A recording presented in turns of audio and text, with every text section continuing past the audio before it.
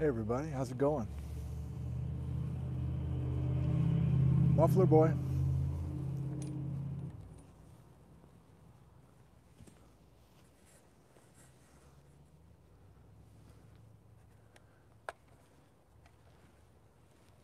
The local time is 1:44 p.m. on a Friday afternoon, a beautiful Friday afternoon here in Ellensburg, Washington, USA.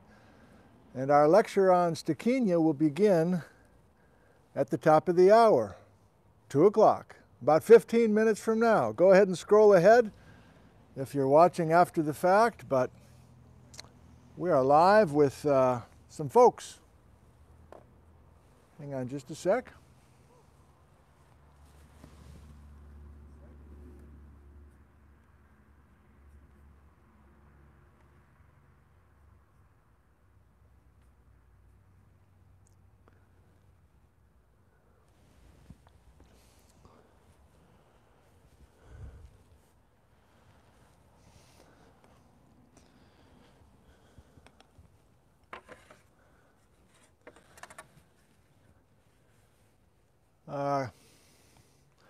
A quick programming note before I forget.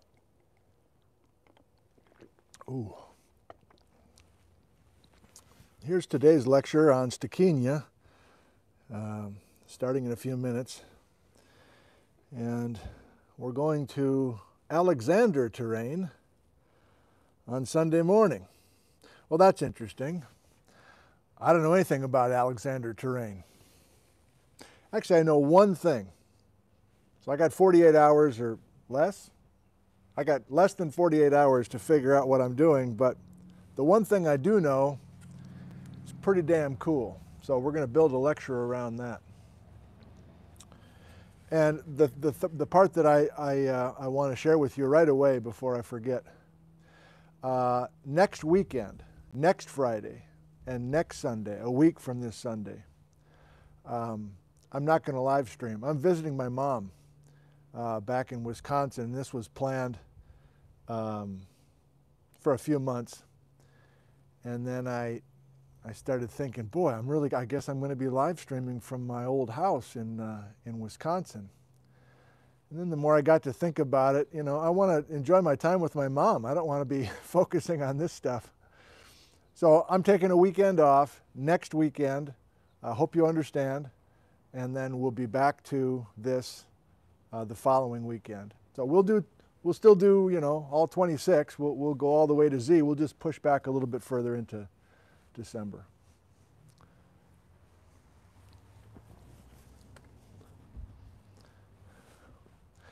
Well, hey now, I think we need to say hi to folks, ask where you're watching from, and of course, are we functional? Hello, Devon, UK, 5x5, Vancouver, Washington. Hello, Patrick, age 7. Switzerland, Calogera, Scalia, good to see you, 5x5. Walla Walla, Washington, Matt's 5x5. Jason, Shoreline. I noticed the audio was a little distorted last episode. I guess I was shouting. I was extra excited or something, but felt like my voice was pegging out just a little bit. So great to see the 5x5s, but I've got well, doesn't matter. I've got a couple of different mic transmitter combos, and I'm kind of playing with those options to see if there's any difference. Hello, Debbie. Dorset, UK, the Metau, Armadale, Australia, Sunnyvale, California, Indian Head, Maryland. Too fast for me to read. Port Orford. What have we got over 300 people already? Damn, son. Laytonville in the house. Portsmouth, UK. Jennifer's in Boise. Hotel Papa 100 in Switzerland. What up, homie? Hungary, Germany. Hi, Joanne. South Wales, Bitterroot, Bend, Oregon. Fat Salmon in the house. Jim's from Chico, California, Northern California, Minnesota, State of Confusion, Kyle, aren't we all? San Francisco, Mequon, Wisconsin, Oxford, UK, Lebanon, Oregon. So it seems like we're functional. I am a fair ways away from the house, but Townie Steve refuses to be denied. So we've continued to tinker. This is plan F. I don't know. Speaking of alphabets, bless his heart. He's spent so much time trying to help me out for free, of course, just paying me back, quote unquote, for the class that I delivered last winter. So I don't want to jinx it, but I think we're good, even though I'm ways away from the house. And I learned from last Friday, I've got the blanket from the Cozy Fort draped over the phone so we don't melt the phone. I mean, it's 70 degrees. I think this is the last nice day. I think a big front's supposed to come through tonight and tomorrow, and I think it's going to be like, I don't know, 15 degrees cooler on Sunday or even tomorrow. Okay, I've got some thank yous.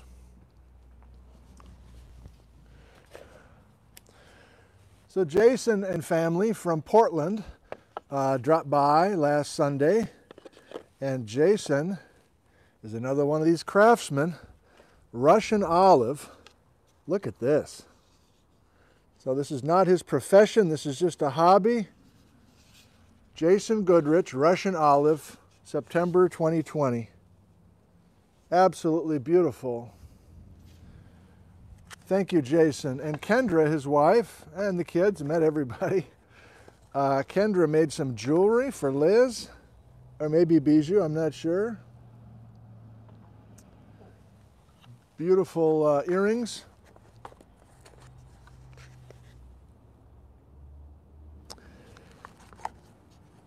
So thank you, Jason and Kendra from Portland, Oregon. Appreciate it very much.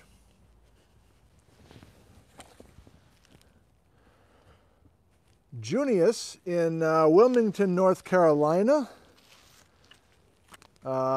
is a fan of gold and sent me this book on the Comstock Lode. And I'm always interested in reading new things, especially once I get done with these exotic sessions. I can go back to reading some other things for a change, even though I'm having a great time with this exotic series. I see your note here, Junius. Oh, Jay, sorry, Jay. It's Jay from Wilmington, North Carolina. Thank you for the very kind letter and the book on the Comstock. I will appreciate, I will enjoy reading that.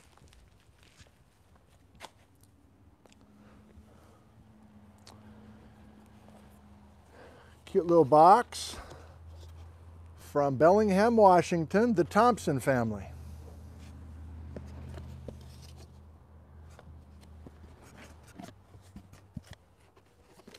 The big reveal. Can you guess what this is? From the Thompsons in Bellingham, Washington.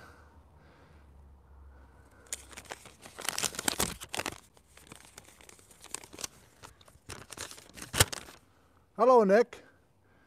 This is a catnip rock for bijou. We hope all is well at CWU and learning geology keeps on rocking. The Thompson clan. Thank you, Thompsons.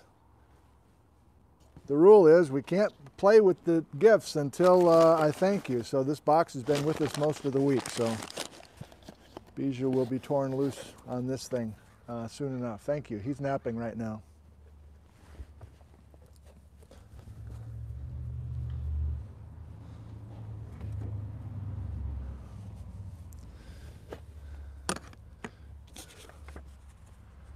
Rick in Northwood, Ohio, who runs the Herzell Canning Company and Farms. I think he married a Herzell, I think is what he said. He married into the family, but he's been watching the programs back in Ohio and he really has been enjoying himself. So he sent an amazing box a gift box of a variety of the products from the Herzl Canning Company.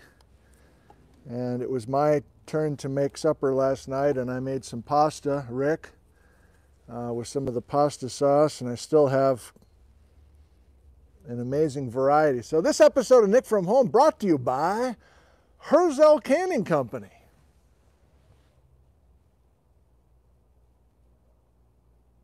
You gotta love it. Thank you, Rick and family.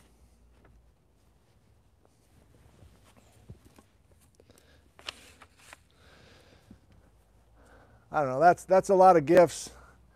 I was going to save this one till Sunday, but I can't. It's right here. I have to share it with you. It's from Kay in Seattle.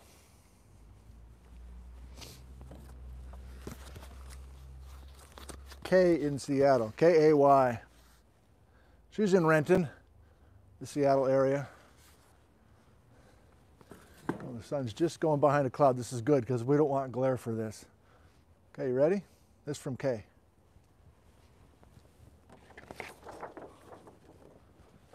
A laminated poster.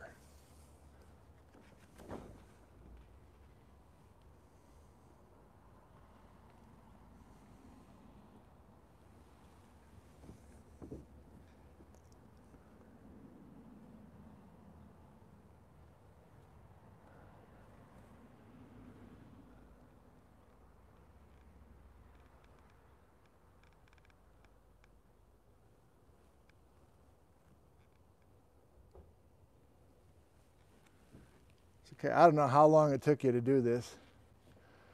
I think this is an exhaustive list. I think this is almost all the food props that we used last spring during all 75 of those live streams. And then of course, dead center is the main food prop we're using this fall. I don't think we'll put this in the living room, Kay. I don't think Liz would be up for that, but I will have this in my office on the wall, and many of the students will see this and not understand what the story is. So thank you. I love it. Thank you very much. Very kind of you. How long does it take to do something like that? It's got to be a long time, so thanks.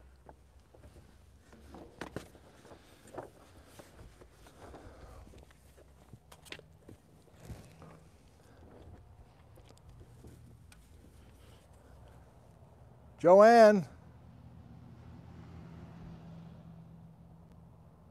from Wisconsin, thank you.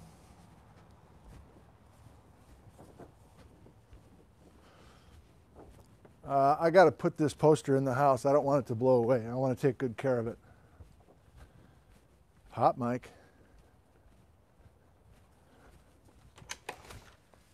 Hot mic. He's inside the house. Hot mic.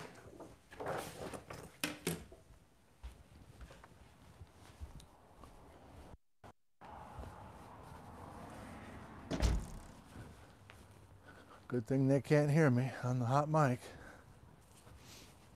Sure is a good thing. Hey, I didn't swear or spit or anything. I'm proud of myself. We got just a couple of minutes before we start. We're approaching 500 people. Can I ask one more time, since I'm fully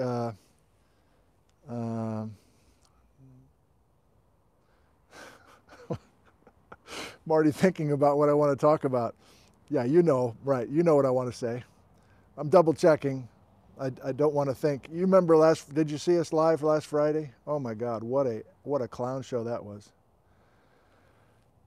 The phone literally stopped working because it was too hot, and I was buffering before then. So thanks to Townie Steve, we'll make it through today without an issue. Okay, I see a lot of 5x5, 5x5 plus, good Lord. Good Lord in heaven. Okay, give me 2 minutes, would you? Collect my thoughts, and we will begin talking about Stikinia. Thank you for joining us. See you soon.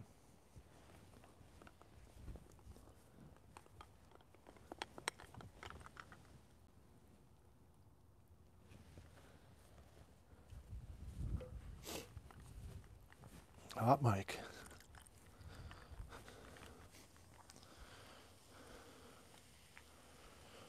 Nick, it's a good thing that you've come to your senses. My name is Lauren. And Nick, there are children watching. So I'm glad that you have decided to be a good role model and remove the alcoholic beverages from your repertoire. That's French, Nick. Yeah, well, okay, Lauren. It's all about the kids, Nick. Think of the kids. I am, Lauren. I'm thinking about the kids. Maybe they want a three-dimensional human being. Oh, pop, pop, pop, pop, pop, pop, pop, pop, pop.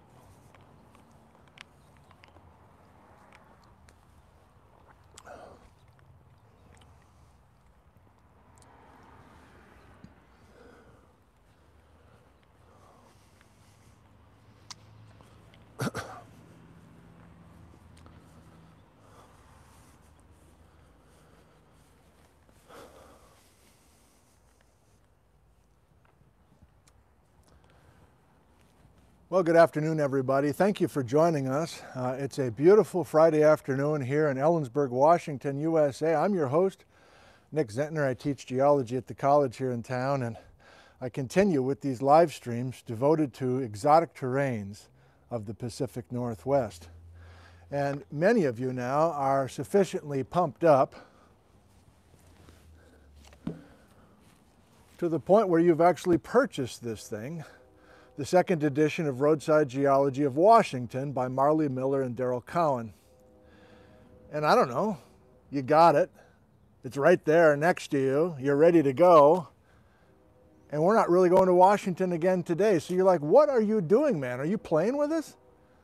We only have 26 letters in the alphabet. I thought the whole reason for these exotic, this is you talking to me, by the way. I thought the whole reason for these exotic terrain sessions was you wanted to learn more or make a major leap forward in understanding the exotic terrains exposed in the Pacific Northwest, specifically the North Cascades National Park in northern Washington, and that is true.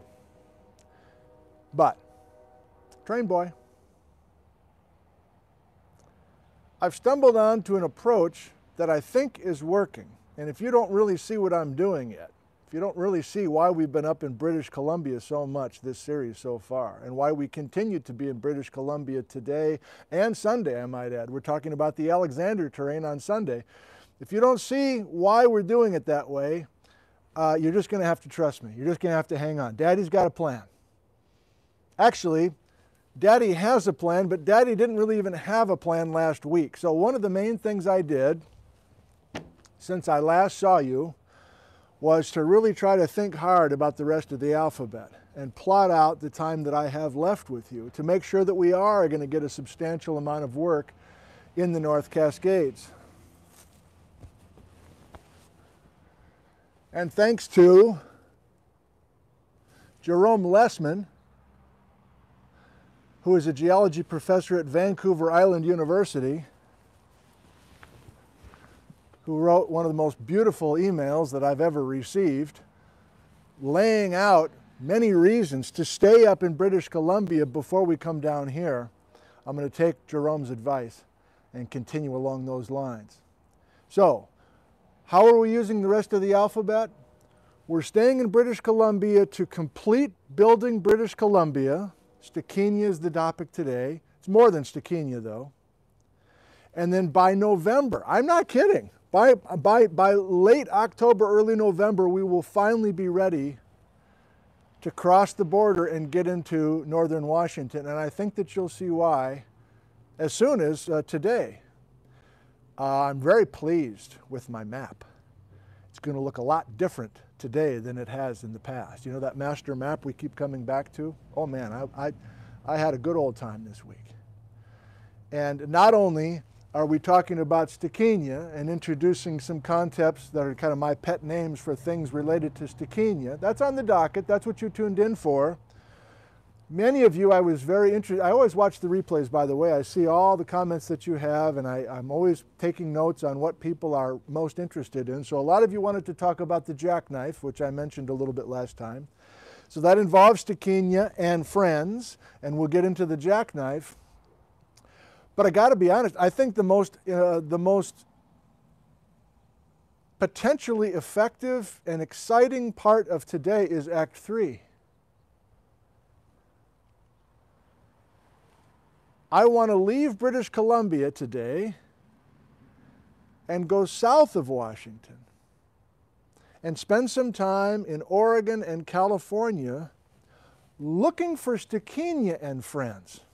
And I'm slowing down and emphasizing things for dramatic effect. In fact, I'm even going to toast myself because I'm so pleased with myself. Here's to you. There have been a few scientific papers that have done this, that have looked at the stuff we've been dealing with in British Columbia and brought them down south to Oregon and California, but they've almost been afterthoughts.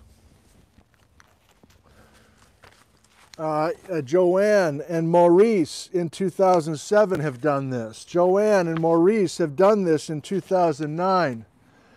Oh my God, these guys, that's coming. Conceptually, before we get to the chalkboard, conceptually, here's what I'm trying to do and why I think it's official. I think I'm extra amped today to share this with you. I'm pleased with it. And to end that conceptual part, you know that I've been meaning to do this exotic terrain thing for a long time. I've never sat down and taught myself a bunch of this stuff kind of from scratch. And by forcing myself to keep more or less a schedule, I'm forcing myself to go through all this stuff. I've always wanted to do it, I just never set the time aside. But in addition to that, which you've heard a few times already, here's the new concept that is pleasing to me, and I think we'll use it again when we get to the North Cascades. Here it is. When you go to the Blue Mountains in Oregon, there are some names and there are some concepts. And there's exotic terrains. If you go to the Klamath Mountains in southwestern Oregon, there are some different names and some different stories and some different concepts. And then you go to the Sierra foothills in Northern California, and there's more names and there's more stories and there's more cross sections. Act 3 today is basically going to say we can follow Stikinia, Cache Creek, and Quinella from where they're exposed the best up in British Columbia, and we can find them again in Oregon and California. And I'm not the first to do this, and I'm not a researcher, you know that. I'm a synthesizer. I'm kind of a storyteller based on trying to find narratives that I think will work with a big audience. But I think there's a potential, unless I screw it up this afternoon, I think there's a potential that this one will stick. That you'll view some of these areas in Oregon and California differently. All right, well, I set the bar high for myself now, right? So let's give it the old college try.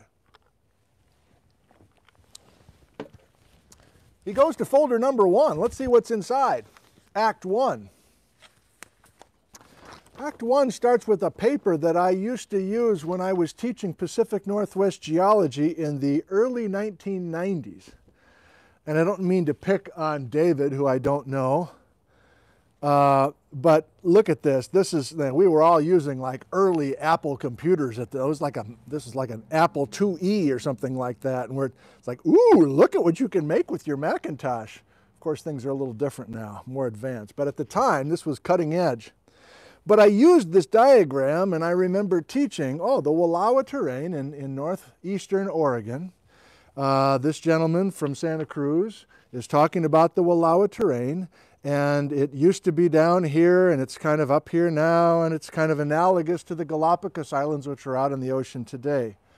And the message, of course, was these exotic terrains are far traveled, and this is just one of more than 100 of these terrains, and God knows where they came from, and they're all here now. Well, just as a teaching choice, I'm not sure if David was pointed it out this way, but as a teaching choice, I kind of didn't even really think about North America being at a different latitude or longitude. I just kind of said, hey, isn't this wild that we had something in the southern hemisphere that now is, you know, just to the north of Baker City, Oregon? Well, here's from 2010, Ted Irving, and I don't know, Kent. And at first glance, you're like, well, this looks kind of weird. I'm just trying to set the hook here. Just hang with me. Let me give you a second to look at this. One thing they're doing is lumping Rangelia and Stikinia, our topic today. So just ignore Rangelia for now. We don't know about Rangelia, but just the idea that we did have this island arc. That's the first major message. Stikinia was an ocean island arc, a line of volcanic islands out in the Pacific, for sure. But look at what these guys are trying to do. They're saying in the late Triassic, I'm reading backwards, 225 million years ago, North America was at this latitude, like still part of North America was straddling the equator. And here's a decent guess for the location based on paleomagnetism and some fossil content, kind of like David was doing at this time. But then as we go to younger days, more recent days, 190 million years ago, 90 million years ago, 50 million years ago, and today, in other words, these colors are just tracking North America's movement. This is not a guess, we know this, and we've already kind of touched on this with Chris Scotisa's YouTube channel. We know this from all sides of evidence that North America has been drifting to the north and to the west and doing this kind of wonderful kind of northward arc over the last 225 million years. But at the same time, let's keep our eye on this, I don't know, is it just one big island? We'll talk about it today, but this one big island that's working its way and then eventually colliding with the edge of North America and then coming with North America because it's been accreted or attached. So my last kind of introductory comment, kind of long-winded today. Are you starting to get a sense of why this is such a challenge? How many different kinds of evidence are we talking about? Fossil evidence, volcanic evidence, we'll get into metamorphic evidence, paleomagnetic evidence. So just the disciplines within geology are a challenge. It's tough to know a lot about all those areas. Then you've got a moving continent that's at different latitude and longitude positions over the last 250 million years. And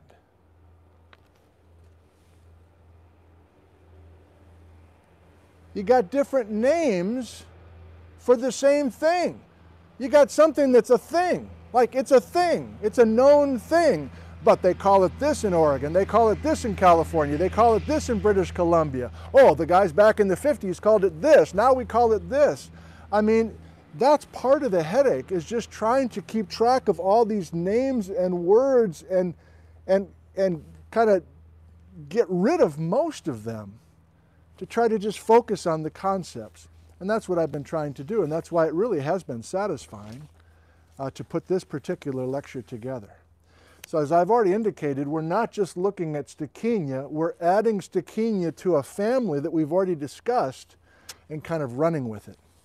Now, speaking of last time, you do recall that we had 200 million years ago when Pangea is starting to break up and the black star is the western margin of North America. Do you remember we had fossils in the Cache Creek terrane that we called Tethyan fossils, the little Yabina fat wheat grain guys. So those Tethyan fossils tell us that the Cache Creek terrane is ocean floor material that started out in the Tethys Sea, way on the other side of the Pacific, and then worked its way eventually to the western margin of North America. Now, before I started this series, I thought most of the exotic terrane material had a journey like this. I thought most of the volcanic arcs and even some craton from other continents possibly came from this far away. That's another major thing that I'm excited by. It's not as sexy a story, but some of the exotic terranes are not far traveled, they're near traveled. They're pericratonic. They're positively pericratonic. So the plot thickens. You got your roadside geology book handy? We're not going to use it. Remember, we have plenty of Quinellia in eastern Washington, but there is no Cache Creek that we know obviously as Cache Creek. There is no Stikinia in Washington that we know obviously as Stikinia. Now I'm saying it that way because this approach we're going to use by looking for Stikinia and friends south of us, that's why I'm doing it. If Stikinia and friends are up in BC, and Stikinia and friends are, pretty much everybody agrees, and we'll get into it, is in Oregon and California, then shouldn't there be some Stikinia and Cache Creek in Washington? And if not, why? All right. You're like, have we done anything yet? Yeah, we've done quite a bit, actually. It's touchy-feely, but we've done some kind of conceptual things that I think frame what we're trying to do. Skip those, skip those, skip those. All right, let's get to the meat and potatoes. So, what's the format we've used when introducing a new terrain? We look at the big map, Mappy McMap. We look at a strat column, looking at the kinds of rocks and the ages of the rocks, and then we do a little bit of interpreting of what those rocks are telling us used to be the scene when those rocks were being created. Right? Does that sound familiar? We did that with Quinellia and with Cache Creek. We're doing it right now. He goes to Mappy McMap.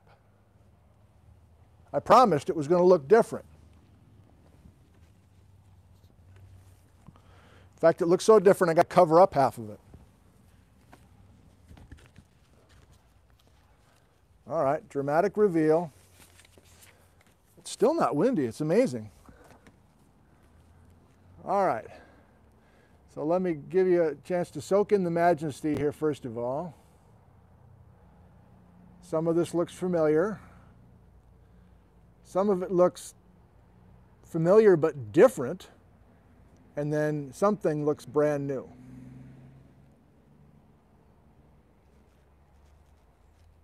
I'm cutting you off right there because there's another half to this that I've made this week. Okay, well, the brown we know is Old North America and the passive margin. End of story.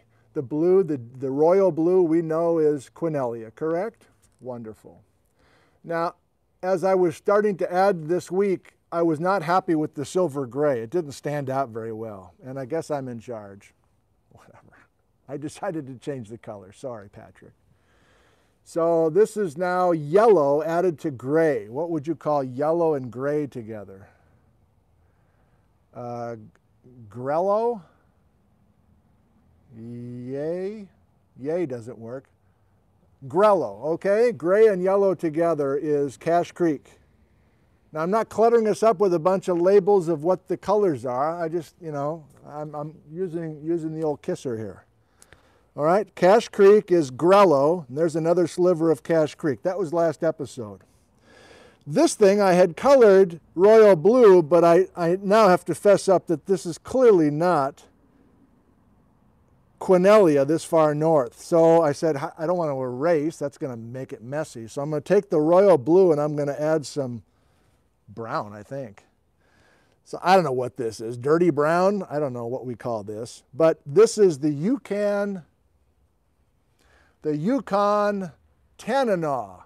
I've had many viewers say, it's not Tanana. It's not like banana, even though it's kind of spelled like it. Like, I'd love a banana.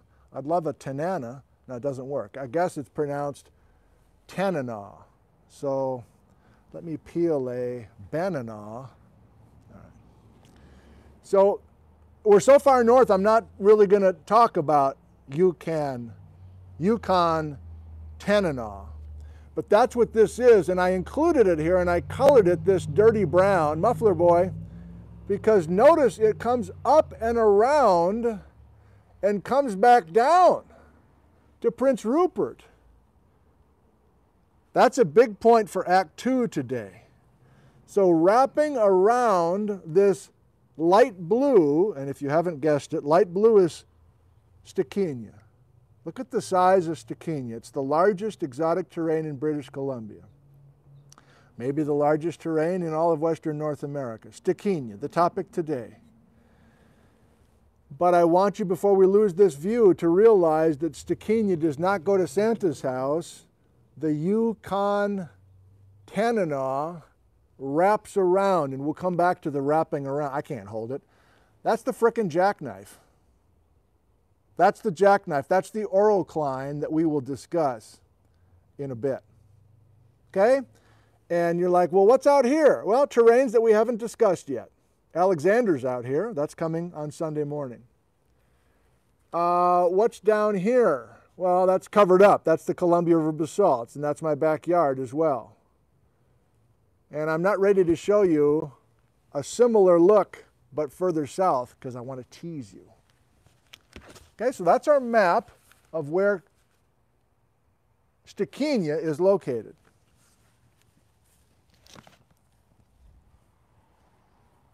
Okay? What else did I promise for Act 1? Stikinia strat column and Stikinia story time.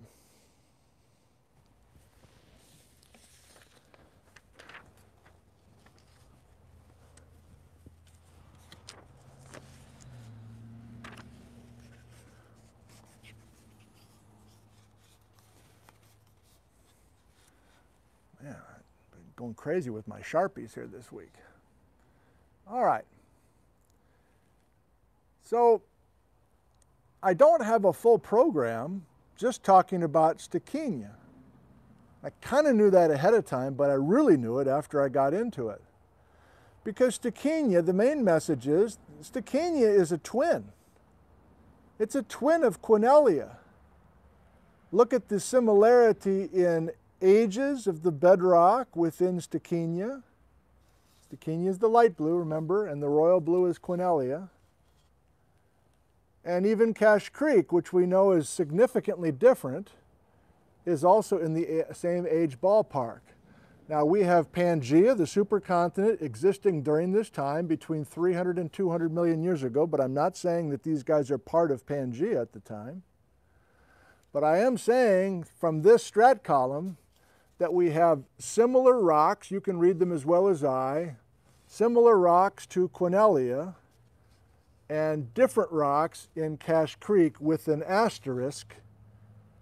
And the asterisk, remember, is Tethyan fossils. So this is kind of half review from last week.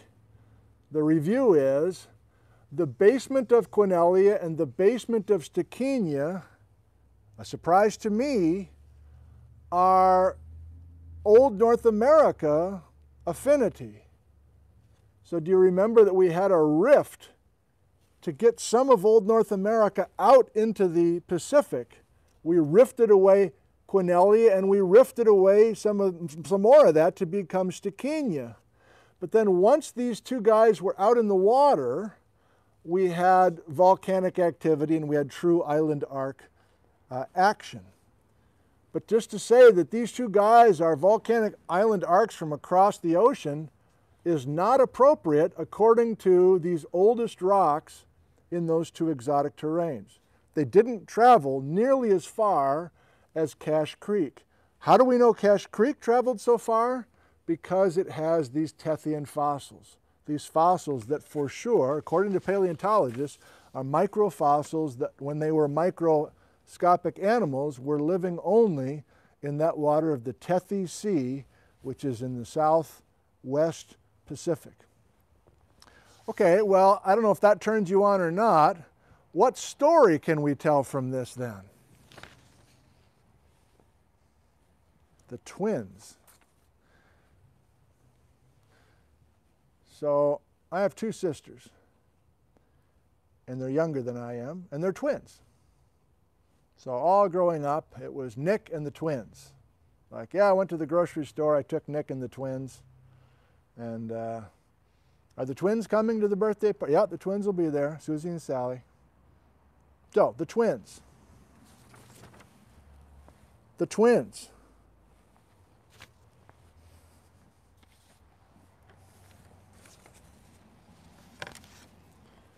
The twins. No, this is only me. You're not going to read a scientific research paper and have them be calling about the twins, all right? So that's just what I do as a teacher. I come up with kind of dorky names, and it would be super embarrassing if I had a whole group in my research group that I was trying to impress, but I'm not trying to impress anybody. I'm a free agent, man. So I'm going to call from this point on, and we might continue to call, at least today, Stikinia, island volcanic arc, a line of volcanoes out in the Pacific. Quinalia, a different line of islands lined up out in the Pacific, the Twins. And in between, and I didn't emphasize this last time, but I want to this time, there's a lot of basalt that is the basement of much of that exotic limestone that has the Tethys fossils in it with the Cache Creek. So instead of just saying a sea mount, which is kind of thinking of these kind of little gumdrops out in the water, I think I want to upgrade that to big things called ocean plateaus, oceanic plateaus. And I'll show you some examples in a second of oceanic plateaus that exist today. But this is our concept, and remember now, one of the overarching messages that I have for you is that I was teaching exotic terranes wrong for the last 20 years. I was talking about North America and these terranes being added one at a time. And conceptually, we have the first terranes arriving on the edge of North America, inboard of the last guys to come in and add, that's outboard. But to say that everything came in one at a time, is too simple. And you'll see why that's too simple today. In fact, it's not that Quinalia came in, and then Cache Creek came in, and then Stikinia came in. And some of you have already gotten wind of this. They came in together. They hooked up out in the ocean, and they came in as a super terrane called the intermontane super terrane. And it's more than just these three. Remember, Quinalia has a little bit of Slide Mountain in it, which is thought of as a different terrain by some. But I'm focusing on these three guys, the Holy Trinity, the Twins. Well, okay, we're getting too much. Last thing from Act 1 is the Cache Creek problem. And I think we go back to Mappy McMap to make sure we see the problem.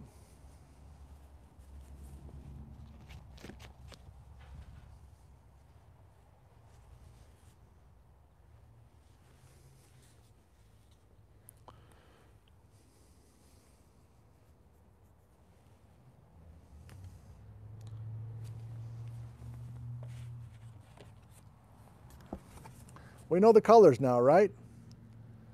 Dark blue and light blue. The two blues are the Twins.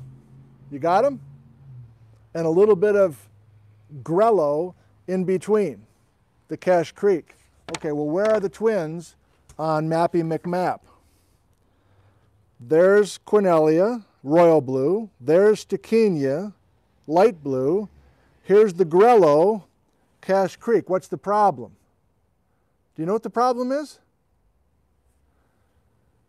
If the two blue guys, if the Twins are rifted stuff from old North America, and they are, the basements of them are, how do you explain grello, which is from the other side of the Pacific, sandwiched in between the Twins? Let me repeat, because this is a big question, and it's the whole reason we have the jackknife. I shouldn't have to you can just no, I'll do it again. The Cache Creek problem, and has been for a long time until the early 1990s, where it was satisfactorily modeled by Mitch M., was that it's very difficult, if you bring these things one at a time, to explain how you can have something coming from all the way across the ocean and have something on this side, outboard of it, that's from North America. North America affinity, like Indonesian affinity, North American affinity. How do you explain that? Well, that's what Mitch, well, many others before him apparently, but Mitch created some diagrams that I really love, and we're going to that right now. So we are to Act 2, and Mitch, I didn't practice saying his last name, and I emailed him, but I'm sure he's busy. I haven't heard from him. I wanted to say, how do I say your name? But Mitch is a British Columbia geologist who's been involved in some amazing work over the years.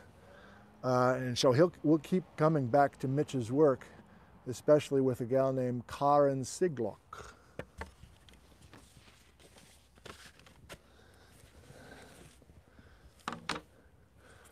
Hope I got you hook, line, and sinker now. I hope you're waiting. Hope you're ready. All right, Cache Creek problem. How do we solve it? How do we come up with a model to explain that? Well, if you really want to get into the gory detail and go right to the source, I recommend this paper. And, you know, I go through a lot of science papers. I usually read them as PDFs on my desktop and email to myself, or my buddy Andy in Cleellum sends me stuff. But if it's particularly exciting for me, I print them out. Old school. I'm old school like that. I print them right out. And Noah's Joanne, who we've talked about before, is a co-author on this, but this is the Cache Creek problem, basically. What does he call it? Entrapment. Oroclinal paradox. We're going to jackknife the damn thing. So I'm going to try just to do this quickly without drawing. I thought I was going to draw a bunch of stuff on the chalkboard, but I think I just decided I just want to do it verbally with you. So I've taken, so this is 1994. This is a long time ago now, you know? And he's put, so the graphics aren't quite up to standard with many of these beautiful looking science papers that we've had in the last 20 years, even 10 years.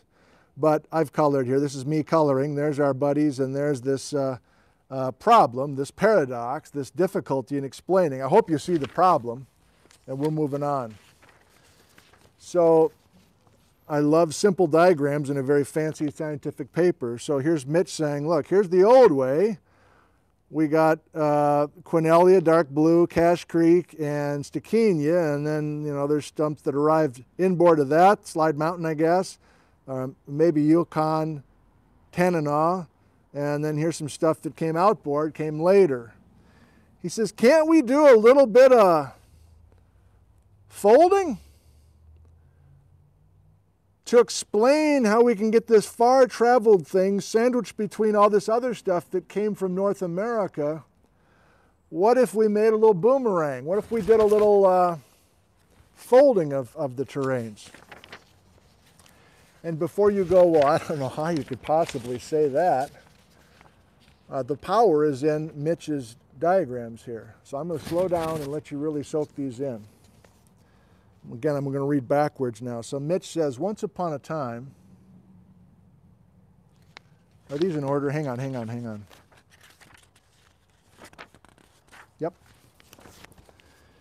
So Mitch starts his story 260 million years ago, and for the next 30 million years, he already has the twins connected.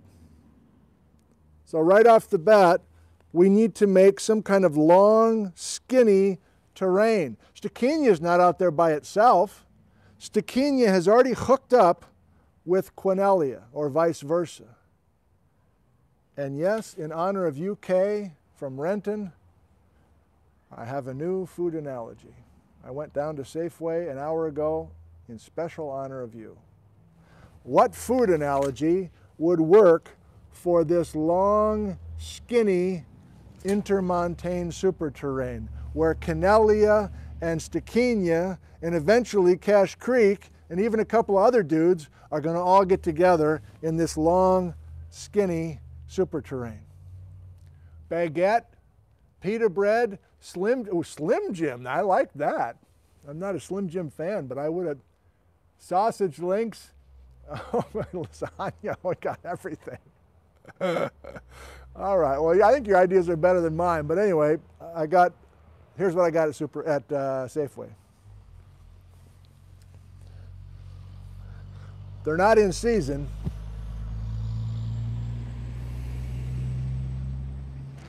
String beans. But we got a lot of terranes here. I'm just going to grab one of them. I'm going to grab a good looking one. This one, I don't know where these came from. It's like way too late for these. Okay? So our analogy today is a string bean I know they're called other things, but I like string bean. Like, hey, string bean, how you doing? I used to be a string bean. Age 16. Hey, string bean, how's it going? Tall and skinny? They don't call me that anymore. It's like, hey, hey, fat ass. Sorry, Patrick.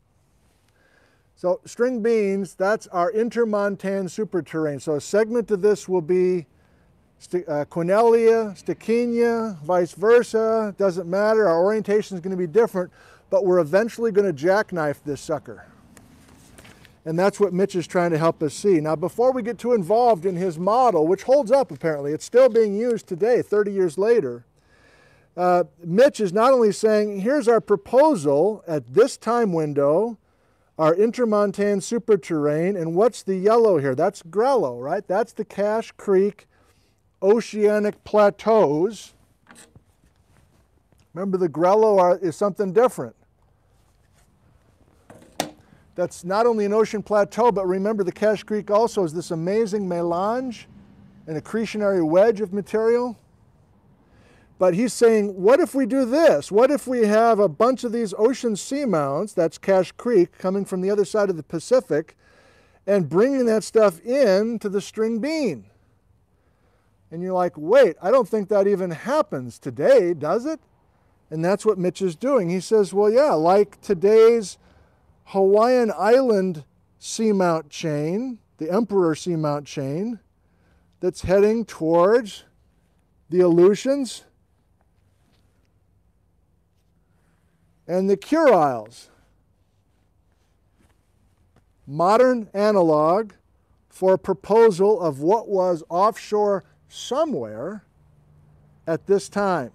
The somewhere is still a work in progress.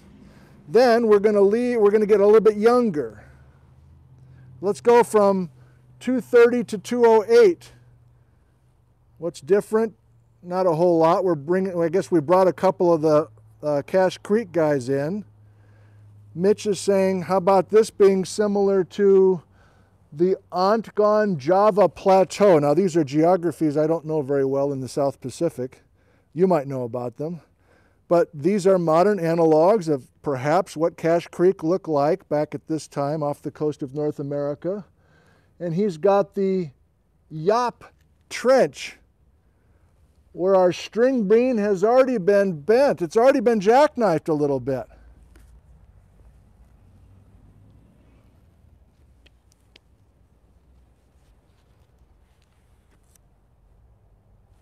Okay? Pick up the pace, bro. More from Mitch.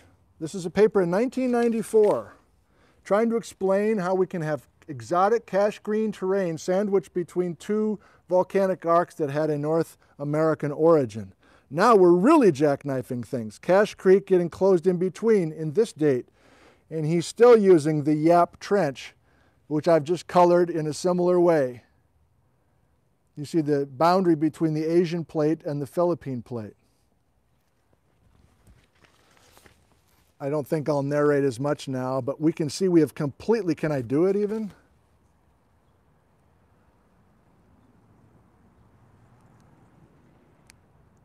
Kinda, I just snapped it, but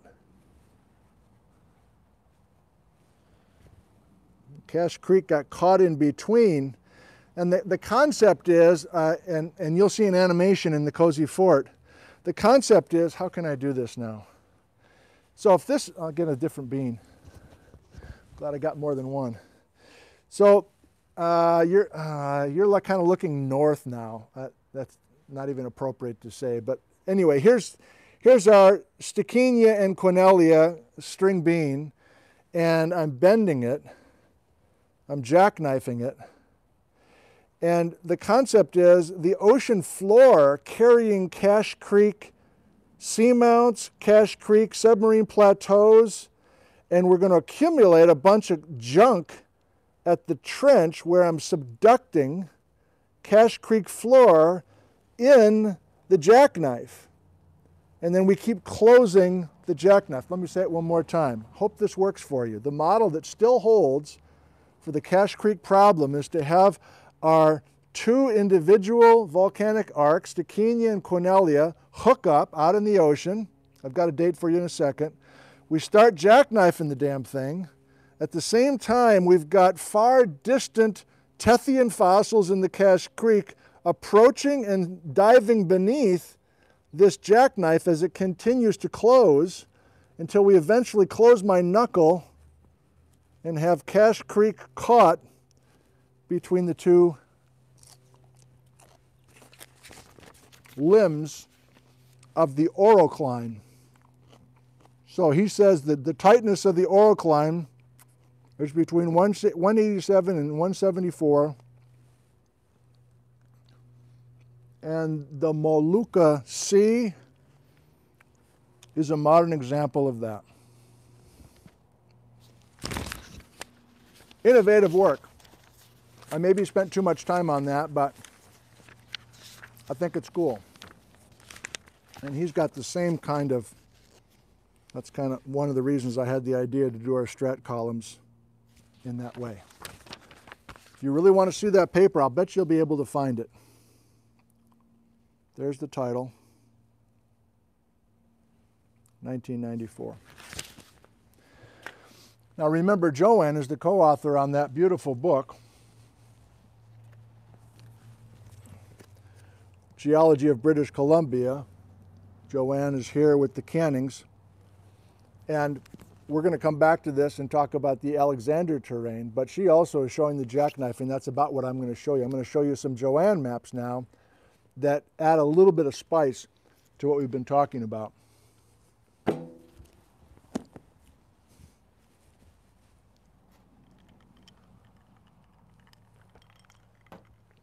Almost done with Act 2.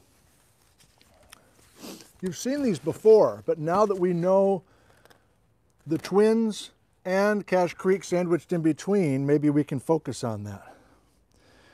So if we go back this far, this is our topic next time, terranes coming through the Arctic, but we don't have any, oh, you know what?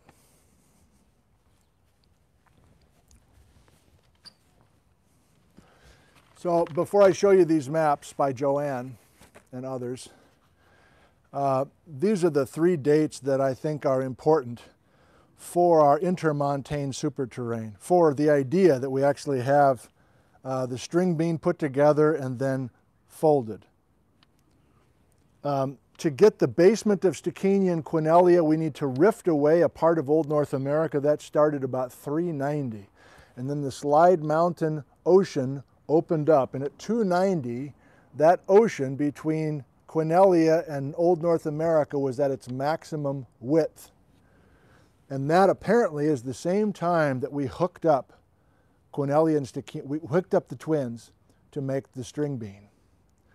Then the jackknifing transpired between these two dates, and after we do the whole tacoing of the thing, we fold the string bean, the Twins are almost touching each other with some Cache Creek in between, we accrete the whole frickin' thing to North America, 170 million years ago.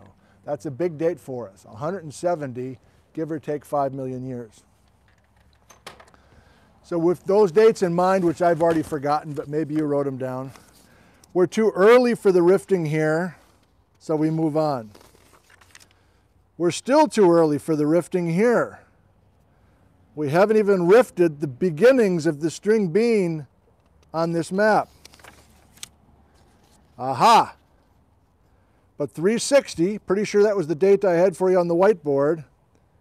As we've said before, the red line here is rifting the basement of Stikinia, Cornelia. In other words, the Twins are born, and I'm ignoring Yukon Tanana because I don't understand it, and I can't even pronounce it properly. But we've got the beginning of the string bean. Let's keep going. Okay, now we've got a good looking string bean. She even colored it green for us. Oh boy. Oh boy, are you kidding me? Parts of the string bean, parts of the intermontane superterrane are the eastern Klamaths and the northern Sierra foothills? Huh? What was that? Yes, that's where we're going in Act 3.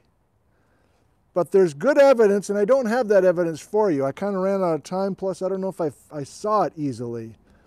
What rock evidence proved that these guys were soldered together as one big string being 290? I can guess, but I don't really know. And here's next Sunday, or here's a couple days from now, Alexander. Let's finish it before we look at some stuff in Oregon and California, and then I'll show you a couple of animations that are dynamite in the Cozy Fort. We're approaching, accreting the string bean, but we haven't really brought the Cache Creek in yet. Last panel. There we go. We jackknife the string bean, we bring a bunch of Cache Creek ocean floor and accretionary wedge into the gap, and we make it work. I'll explain these, what look like cold fronts here, in just a second. I saw some of you were asking about that before. Now conceptually, I don't know if you're up for this, but I'm going to try it anyway.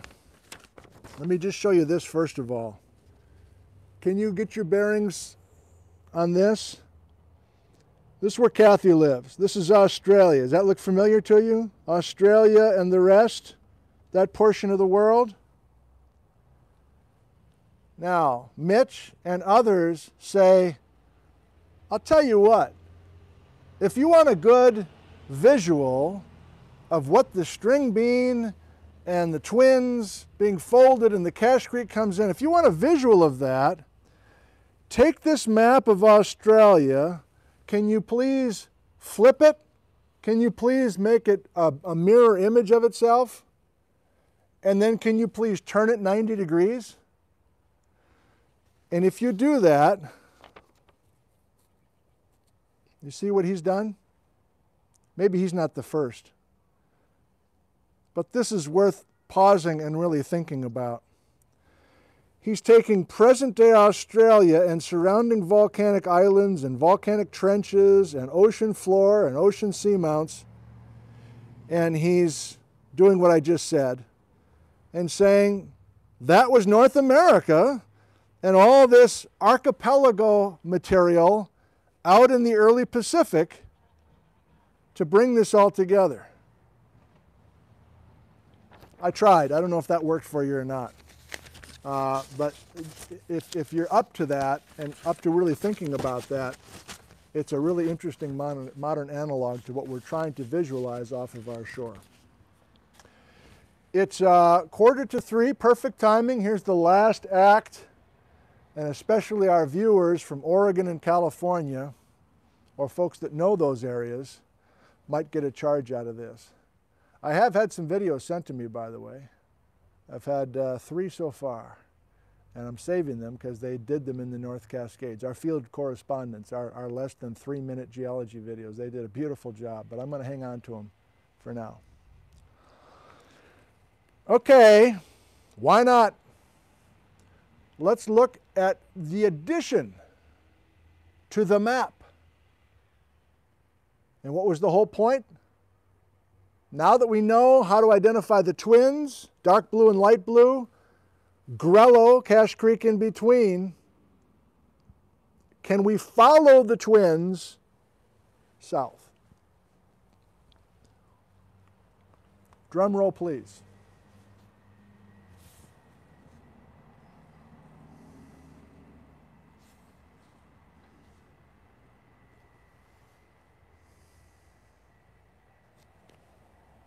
The twins.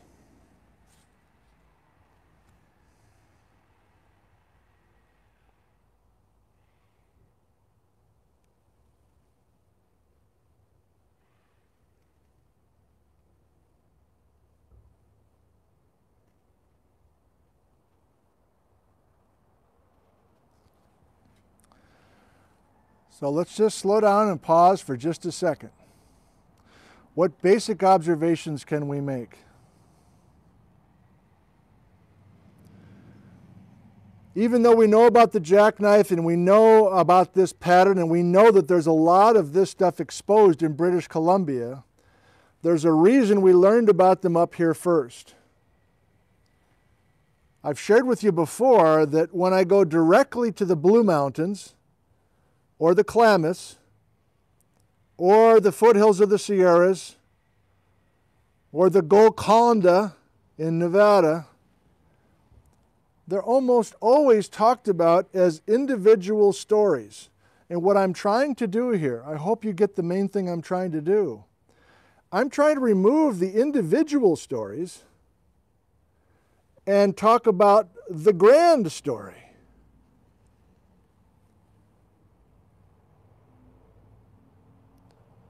I'll say something different. With a couple of question marks, for the most part, field mappers now see that both Twins and Cache Creek are in the Blues, both Twins and Cache Creek in the middle are in the Klamath, both Twins and Cache Creek are in the Sierra foothills. And this is probably Slide Mountain, the ocean that I lumped in with Quinalia. What else can I say? We'll keep coming back to this. This isn't going away. But again, I had this brainstorm to just add, and this is a hand-drawn map. I mean, Washington's too small, whatever. What else can we say? Oh, we're going to add a bunch more terranes in here? Why is it all white? No, we're not. Because everything's buried. This is all we know about the exotic terranes of Oregon. We don't know any more than this, except for some Soletzia, the last terrane to come in. Ditto for Northern California. Ditto mostly for the northwestern Nevada. But remember, this is my target area for November. And before we get dropped in here by a helicopter, I want to do the same thing. I want to look, can I continue the Twins somehow into the North Cascades or Cache Creek? So far, all I know is that Quinalia comes into Washington there and doesn't really enter the Cascades, doesn't really enter North Cascades.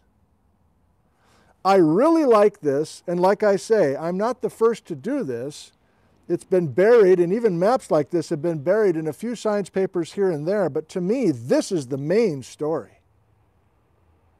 And just, I'm not going to say the word conceptually again because I've already said it 17 times today, but I don't know about you, but I have very little patience and very little interest in details until I understand why I should care about the details. And unfortunately, many of my field trips over the years as a student, you know, it's cold and windy and whatever, and I don't have the right clothes on, and then we're just dropped off in this quarry somewhere. I'm talking about Wisconsin. It's like, yeah, make a strat column and make sure you get the sharp contacts and the gradational contacts and the oolite zone, and, you know, I'll pick you up at 4. Why would I want, I guess you're training me to be a field geologist, I get that, but I don't give a shit about this detail. I only want to know the detail until I have the grand story. That's just me, but I think it's maybe more than just me. And this is a great example of that. And when you go to the Western Idaho Shear Zone or these other places, without knowing how they correlate to other areas, I just lose interest. So that's why it was exciting for me, and that was the big moment today. But just in case you don't see the power of what we're trying to do here, I came up with a little schematic. He goes to the 3rd folder. I wasn't kidding, man. This one's got meat to it. We're approaching the top of the hour, and I'm just starting Act 3. So let's see if this works for you. I need a nice, we'll do it this way.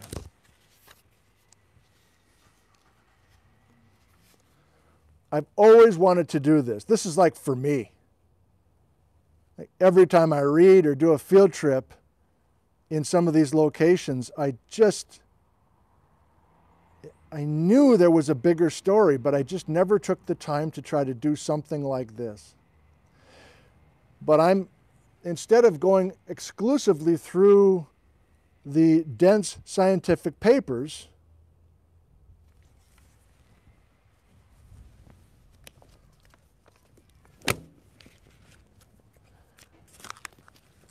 these books were a tremendous help.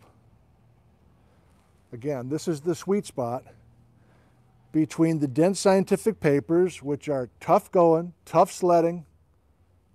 You lose the will to live on occasion when you read some of those papers. There's so much detail. And then this is also more helpful than some real fluffy little thing that doesn't have any information in it. So Marley in particular was a great guide in Oregon with her book, these guys in Northern California, etc. While I'm at it, also this book of the Hells Canyon area by Tracy Vallier. So I am using popular literature, dense scientific literature, roadside geology books, videos. I'm trying to grab everything I can and then put some kind of story together. Ellen Bishop with some photo/dense geology books. So there's lots of ways to get on this information. You want to see this again? So we're color-coded. Royal blue for Quinella, Grello for Cache Creek, light blue for Stikinia. You're like, what's up there? I don't know. I don't know. That's where we're going in November. The North Cascades. I don't know. I don't know how much Stikinia or Cache Creek is in the North Cascades. We know there's Quinella in Washington. Have you seen these terranes? I think there's a consensus now. We might have some people correcting me in the comments. I'm totally fine with that if that's true. But all that I read, there's a consensus that Olds Ferry in the Blue Mountains is Quinella. So again, new names. It's the same stuff. It's just got new names. Baker. And then this is a question mark. People don't know what to do with the Wallowa terrane. My best effort is to link it with Stikinia for a couple of reasons, but that one might be a mistake. The Martin Bridge, okay, I'm just scratching in what to me are famous rock layers within this story. The Martin Bridge limestone that featured in the Hells Canyon programs is part of Wallowa. Same idea if we go to southwestern Oregon. These are the terrain names in Marley's roadside book and a few scientific papers that I read. You might know some of these local rock units, which I don't, but apparently they're used pretty regularly. And then down by Chico, California, and climbing up into the High Sierra, this is a reach, but I did the best I could. But these two, especially the Shoofy complex, are correlated to Quinella beautifully. And even if we get into Nevada, Quinella/Slide Mountain. So just to follow through on that, let me give you a little bit more detail to confirm that this is a real thing. This isn't me totally freelancing here. From Marley's Roadside Book of Oregon, here's the Martin Bridge, Wallowa terrane, fine, but we're linking it, aren't we, to Stikinia, the topic today. Let me go in order. What else I have, hang on. Can you hear that power drill? So you may be aware that there's a bunch of smaller mountain range names that are collectively called the Blue Mountains. So when I say the Blue Mountains, I really mean all of these guys together. So if you're more familiar with the Elkhorns or the Strawberries or the Wallowas, I'm really talking about the Blue Mountains as a general region. And I don't know if you can see, but I tried to draw in Olds Ferry, Baker, and Wallowa, which is really to us today, Quinella, Cache Creek, Stikinia. The twins. Another beautiful map. Marley makes such beautiful maps. I don't know how she does it. Wrong colors for us, but showing the three terranes. Bill Orr, I've talked about his books before. He has a little schematic here for the Blue Mountains. There's the twins and the Cache Creek in between. Now you know that I'm very gun shy about drawing ocean plate reconstructions, and there's a big old reason for that, and that's coming I don't know, a week or two from now. But I'm staying away from any of this detail here with plates and what the plates were doing, and you'll have to just wait until the Terrane show to see why. Now,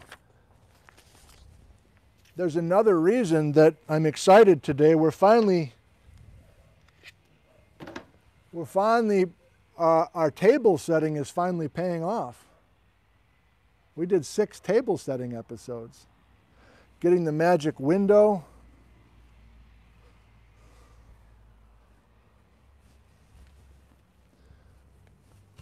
This was episode 1, do you recall?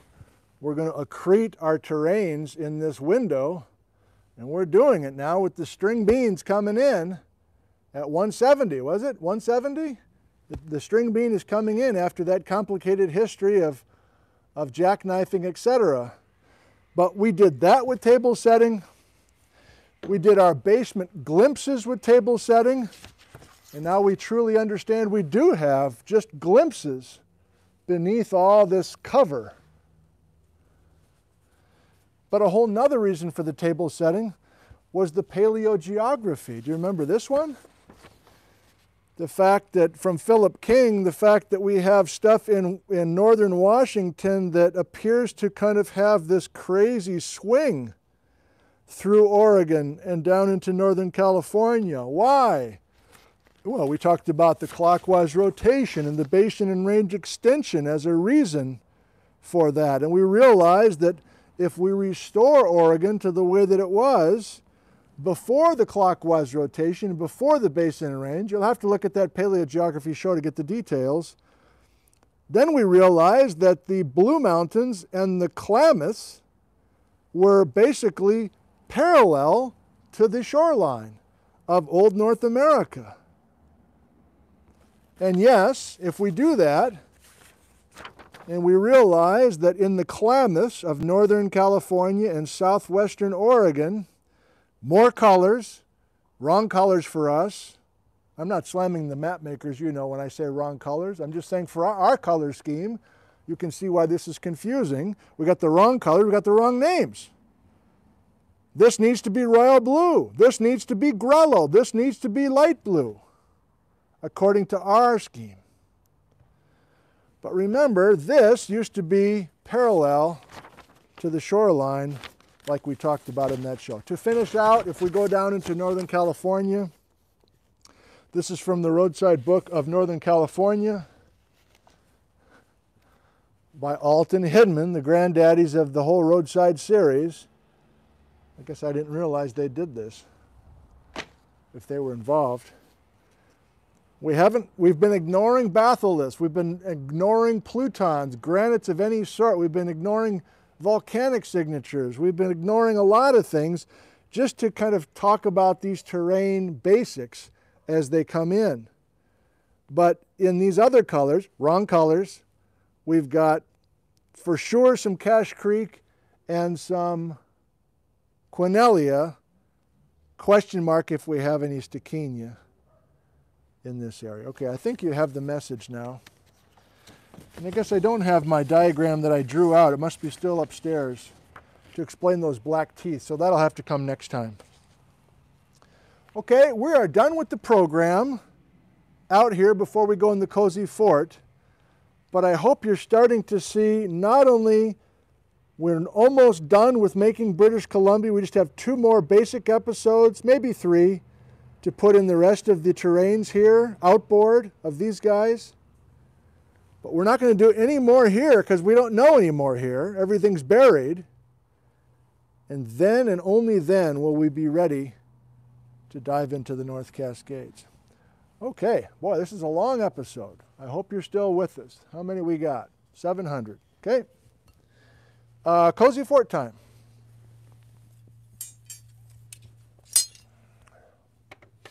I still see comments scrolling by. That's a good sign that we are functional. No wind, kind of amazing. I'm going to miss this weather. Boy, it has been spectacular weather, I'll tell you that. I hope it's been okay where you live. Now, the star of the Cozy Fort There's a guy named Avana, A-V-A-N-A. And I've received maybe just 2 or 3 emails from Avana over the last few years, but they're always super detailed and super on point. And I made a couple of discoveries about him.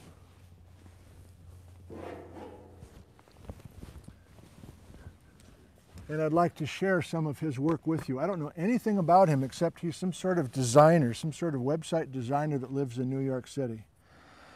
But you'll see why I'm sharing his work with you in just a second. I'm muting me. I'm turning the volume on. I'm closing our live chat temporarily.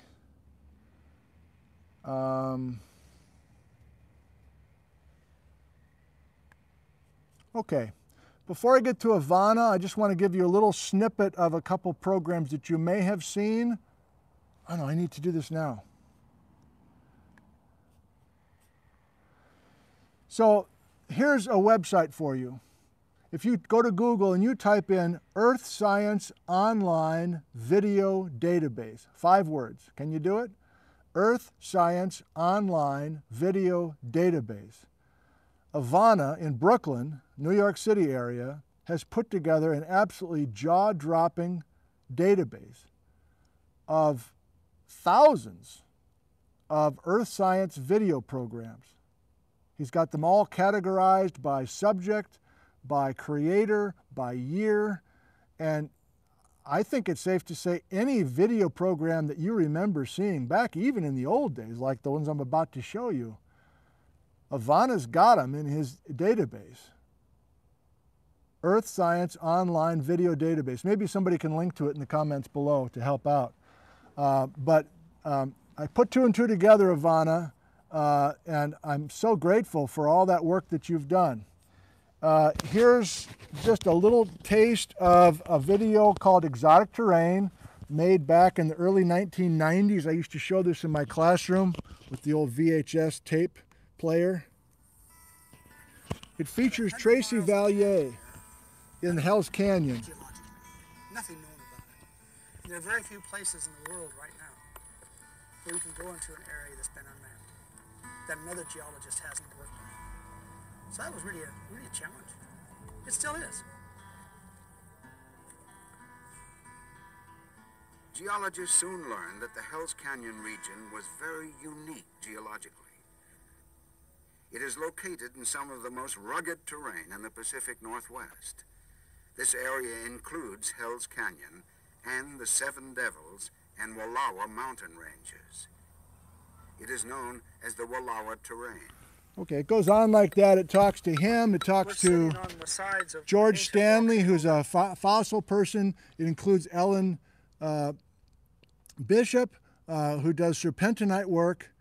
All those videos from the early 90s have like music that puts you to sleep. I don't know why the producers chose that. I don't know if you caught the narrator. Let me play the narrator's voice again for you, see if you can recognize him. He was a voice on a very popular 1970s show.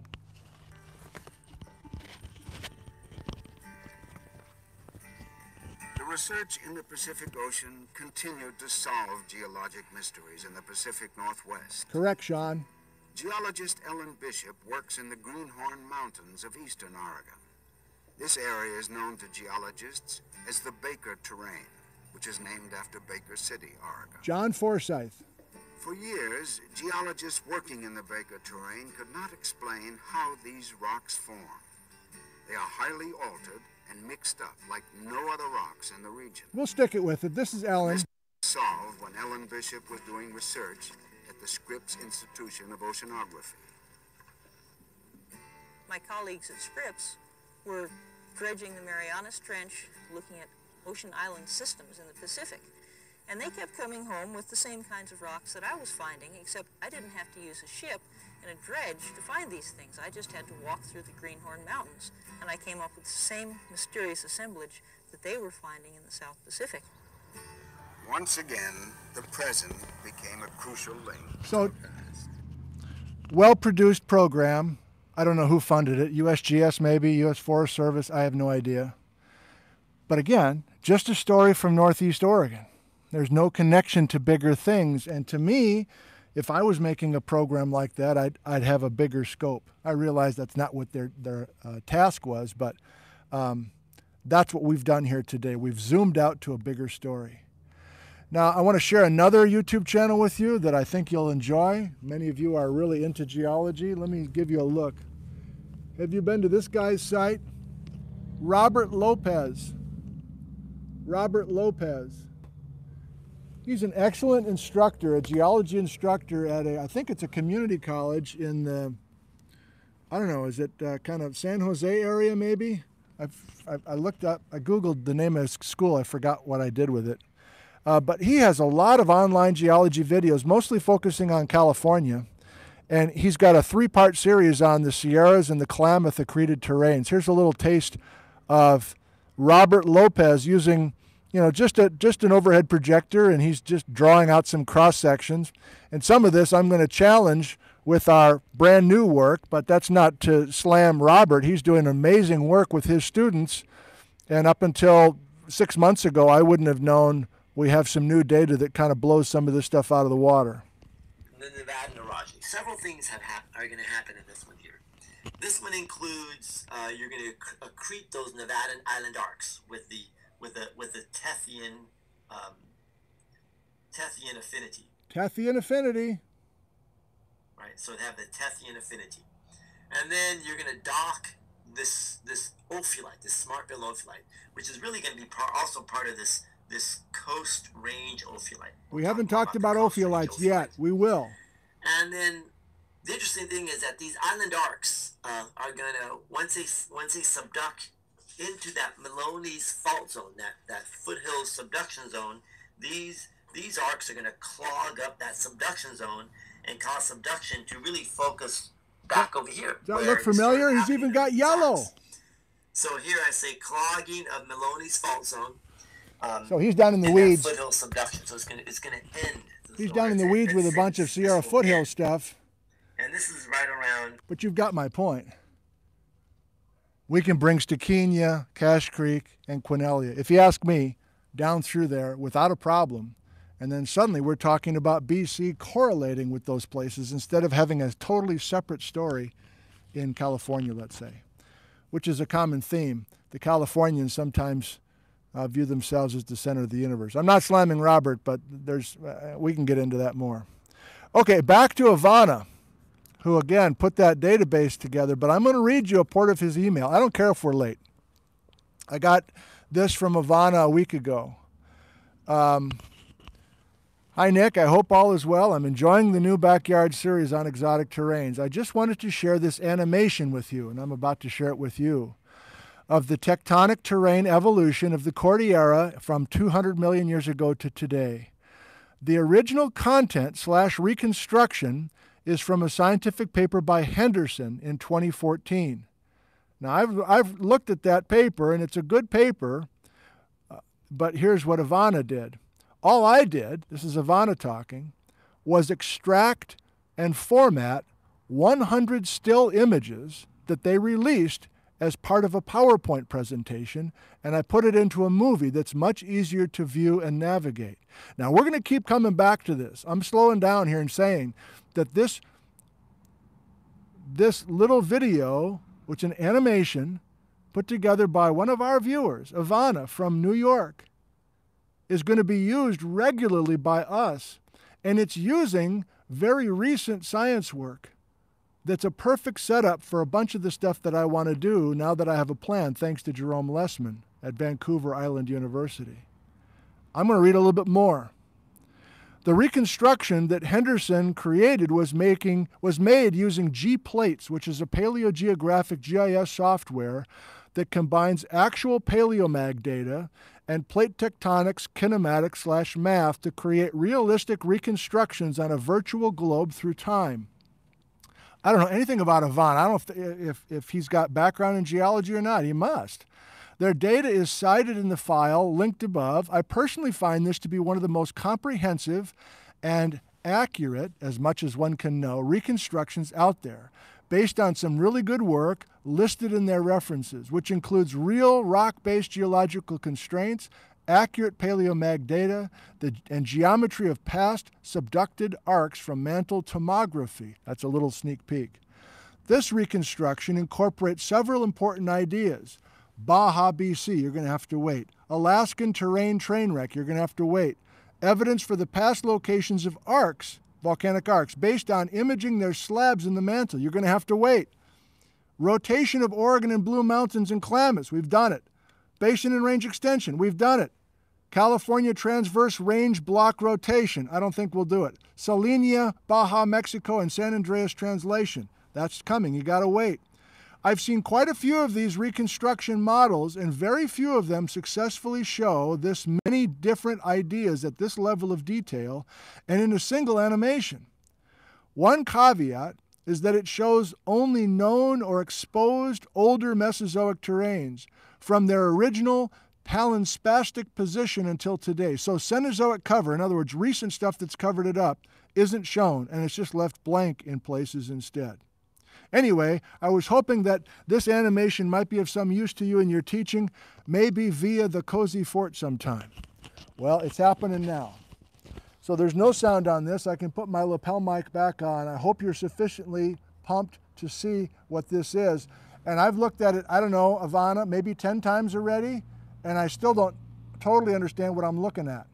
So I'm just going to play it a couple times for all of us now, and you'll just have to take my word that we'll eventually grasp all that's on this. But this is custom made for you by fellow viewer Ivana.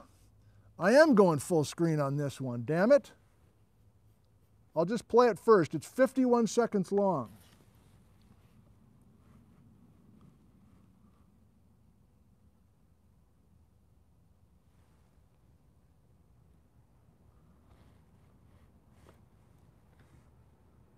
Where's the date? Hang on, where's the, oh, it's up there, sorry.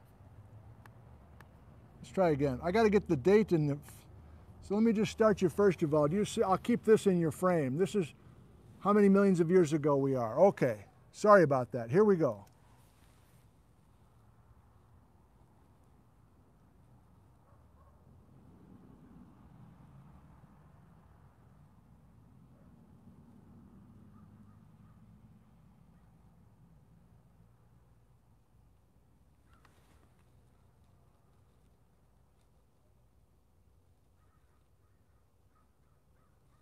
What in the hell is going on? Sorry, Patrick.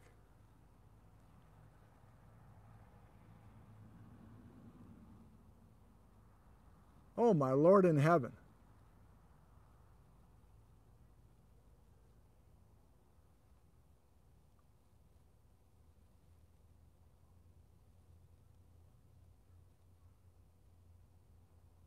And we're to today.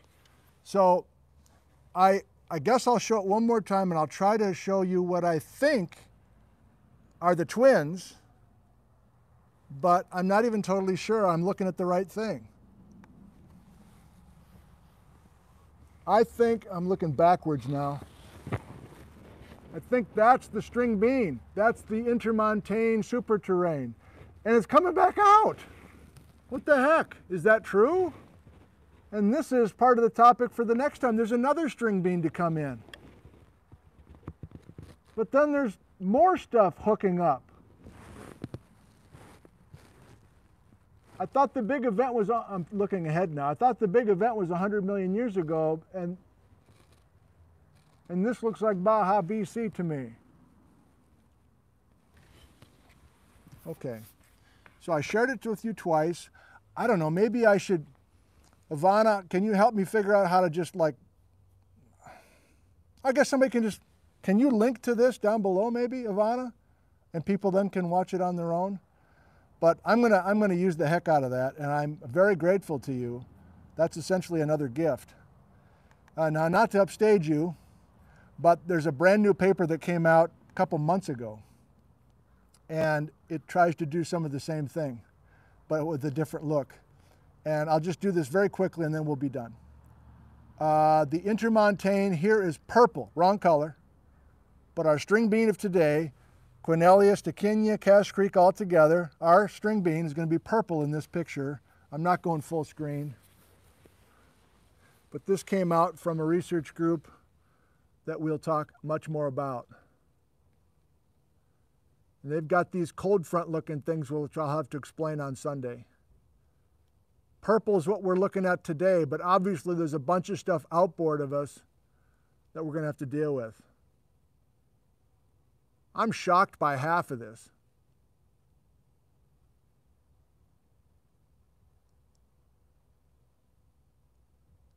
So we are quickly getting into,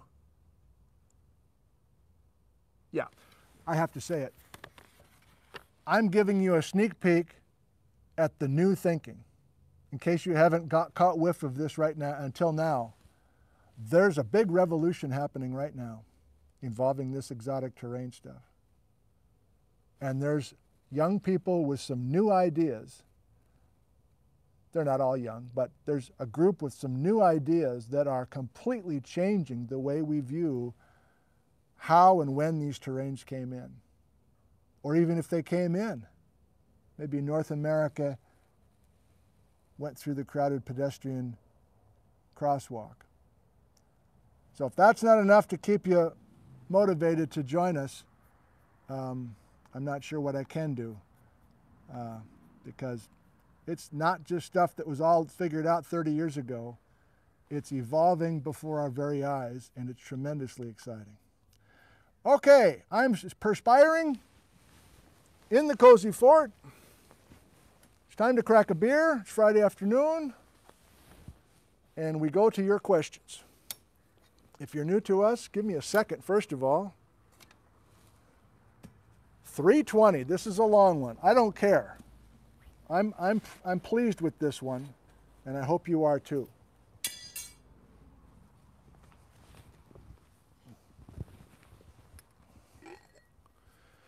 This episode of Nick from Home was brought to you by Iron Horse Brewery in downtown Ellensburg. Cold weather's coming. Do you got your snow tires ready? Have you taken the storm windows off the house? And have you gotten your cozy sweater IPA? If not, come on, is it an IPA? Vanilla Milk Stout, whatever it is, it's damn delicious.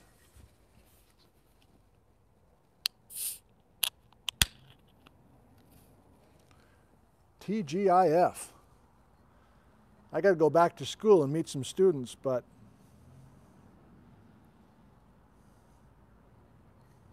they'll understand.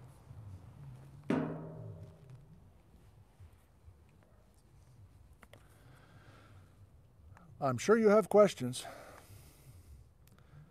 Pop in the chat out like a boss, right between the eyes. I'll probably get carried away here, but I'm thinking 10 minutes. Scrolling back, looking for some uppercase. I'm ready for you. Thank you for waiting. Where does IZ... Yeah, I ignored the IZ terrain. Kay Edmondson, thanks for the question, in the Southern Blues. The IZ terrain is a fourth terrain that shows up on a lot of maps. I didn't concentrate on pouring very well there.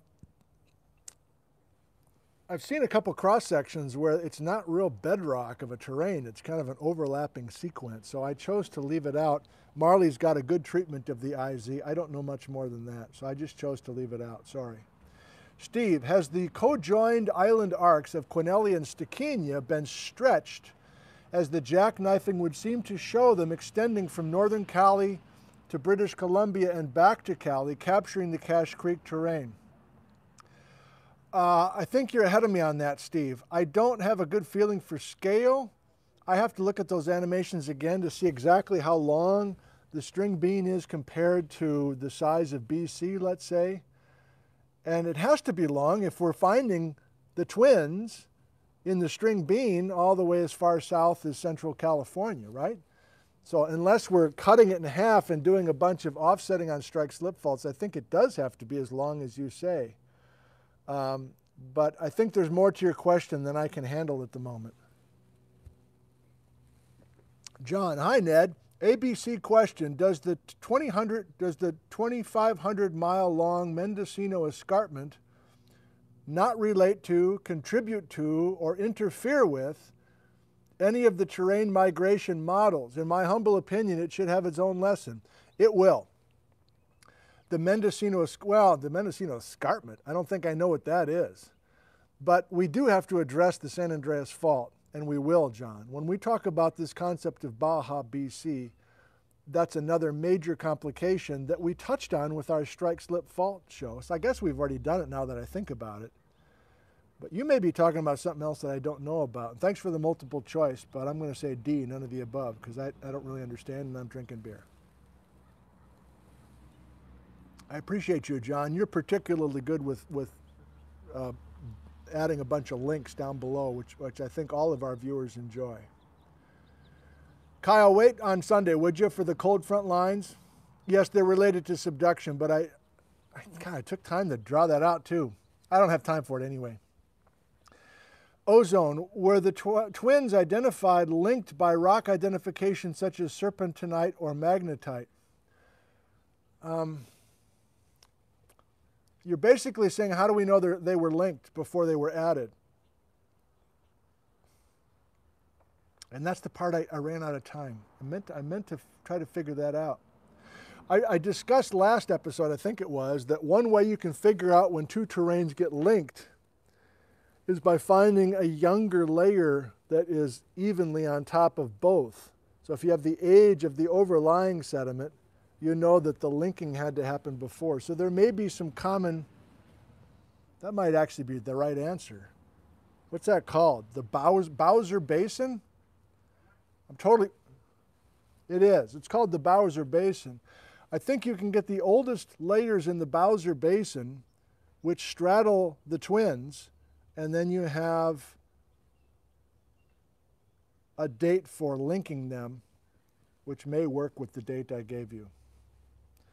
We're getting out of my comfort zone now a little bit. Appreciate the questions, though. Zardozarf. Is it true that the bulk of erosion during the Holocene is due to geology undergrads doing fieldwork with the rock hammers? Thanks for the question. No. Device 9. Did Stikinia and Cornelia rift off of Old North America together and then rift from each other? Good question. I don't know. Maybe nobody knows. I have to look at those animations again, but they kind of pop up. I don't think they really show us in the animation what you're trying to visualize. And I don't think I have what they're trying to visualize, what we're trying to visualize. Patrick, age 7. Is the new thinking the same thing the research project you're involved in is investigating? So Patrick remembers that I'm involved as a public spokesman for a new research team that's going to be working in the North Cascades. And Patrick wants to know if they're part of the new thinking. I don't think so, Patrick. They're young and they're good, and they will definitely be doing some important work.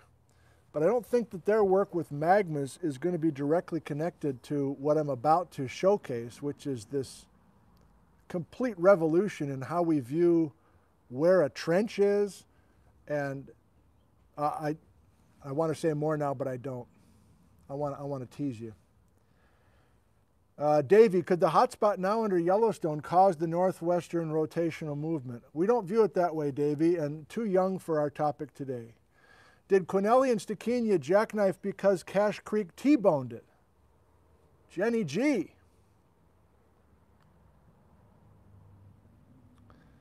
That's kind of a chicken and the egg thing without thinking about a whole lot. There's a whole big advanced study of things called oroclines. O-R-O, Cline, C-L-I-N-E.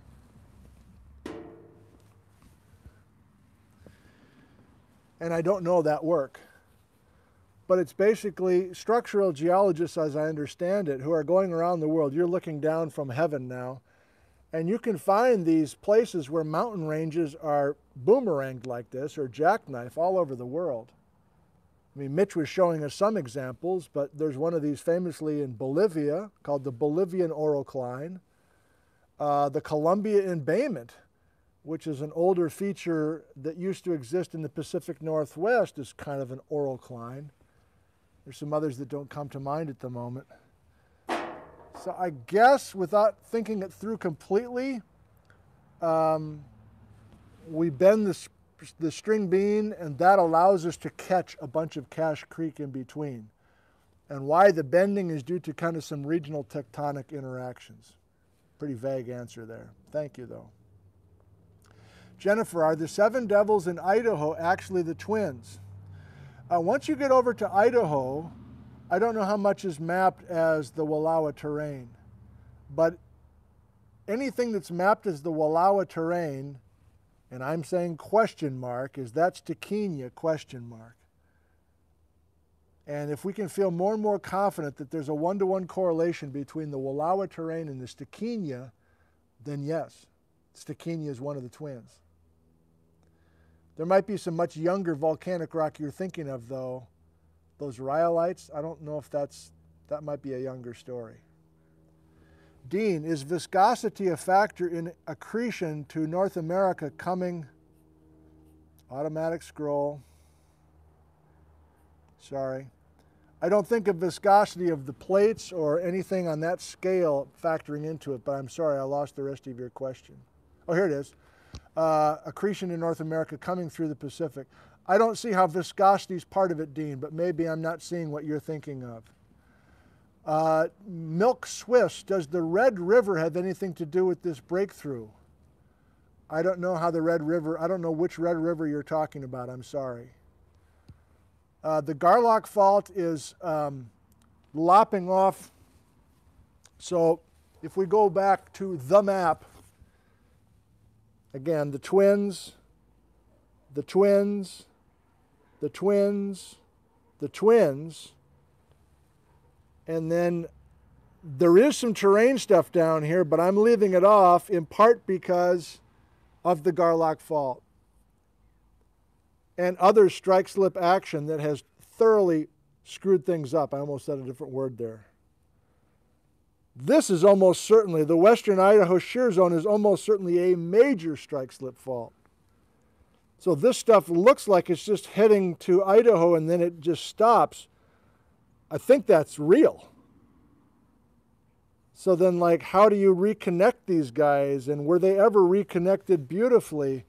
You can see how tantalizing some of these topics can be.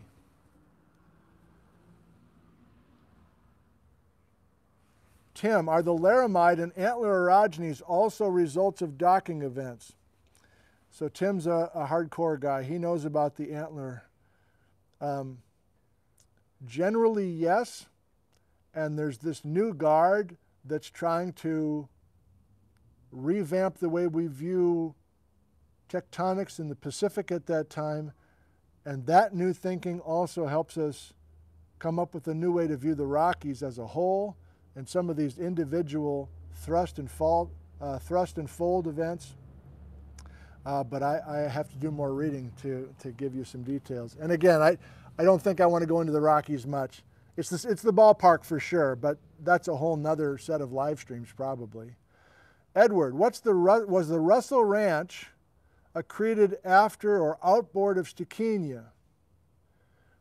Edward, we're going to get to the Russell Ranch, which is part of the Rimrock Inlier near Yakima, and do our best to tie it to the twins somehow, or realize that it has to be younger than the twins. But that's part of the North Cascades in my mind, so I'm not ready. A few more. I love the questions. I love all the viewers. I don't know what we're at now. Can't even read how many we have. Since Quinellia and Stikinia have volcanic involvement, Cat Slave asks, did they have the same heat source? Yes and no. Even the new people view these island arcs as a place where you have one tectonic plate diving beneath another, just like the Marianas Trench today making the Marianas Islands, or the Aleutian Islands where the Pacific plate is diving beneath oceanic North American plate. So the island arc scene is definitely a subduction zone where two ocean plates are colliding. Now, is that the same trench for both? Yes or no, depending on who you talk to, and we'll stay away from that. Bill, the Olympic Mountains, yes, that's another orocline for sure, but too young for us today, of course. 3 more. Myra's up in Quesnel. There is gypsum crystals to be found near Cache Creek. Would these have been brought in on the Cache Creek terrain or formed in the shallow sea when Quesnelia and Stikinia rifted? Great question. I don't know, Myra. I don't know the story well enough to get down to your detail. But I hope you can see that this kind of, we're up at 40,000 feet with our story, right? Now I'm interested in details like yours, and I really want to come down to the gypsum crystals, as opposed to what I was trying to say earlier, which is I don't give a damn about the gypsum crystals if I don't realize there's a bigger story at play. So I like coming big and then drilling down to the details, and maybe you do too, and I'm sorry I don't have an answer for you. 3 more and we're done. I'm having a great time. Chris, watch that paleogeography episode, whatever letter that was in our series. Yes, we turn back the basin range extension and we line up the terrains better. Yes. Could the Baja California of today become a new Quesnelia and Stikinia? Thank you, Janaba Sidibi. Probably not. Baja California, as most of us know, is a piece of North America continental crust that's being moved out into the ocean, but there's no subduction related to that. And the volcanic arcs the twins we're talking about today are definitely from a subduction story. So unless things change dramatically as far as plate interaction out in the ocean, which I don't see in my head right now, I wouldn't think of them as future twins. 1 more and we're done.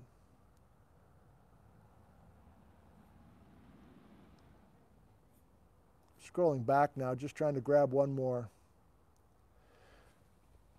This is a question from Ned Zinger.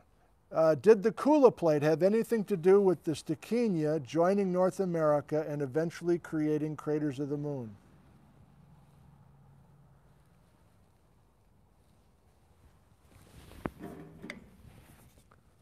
A toast to you. Oh, why didn't he answer his question?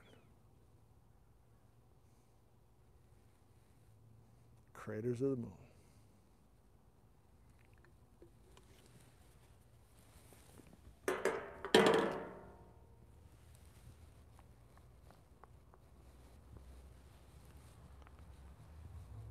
Here's to your health.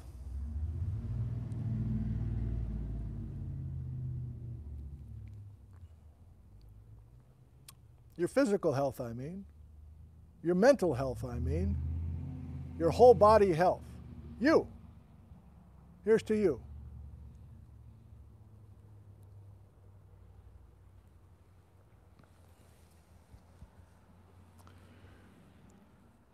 Here's to the health and well-being of all your family and friends, near and far, and all the wonderful people involved around the world at all levels, building communities, keeping people optimistic the best they can. We all need it, even now in 2020, 6 months or whatever after this all started. Here's to them.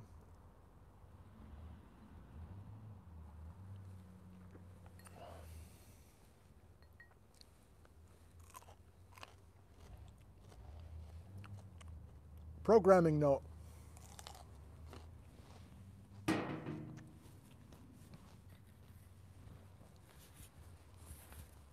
I will see you next.